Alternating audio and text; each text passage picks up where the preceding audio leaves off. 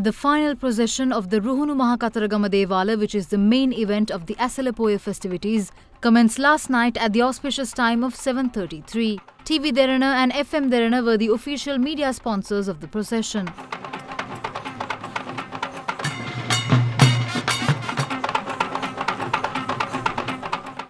The final traditional ritual of the procession, the water cutting ceremony, was held at the auspicious time of 8:28 this morning at the Jivamali port along the river Menik. The ceremony traditionally concluded the Kataragama Asala festival.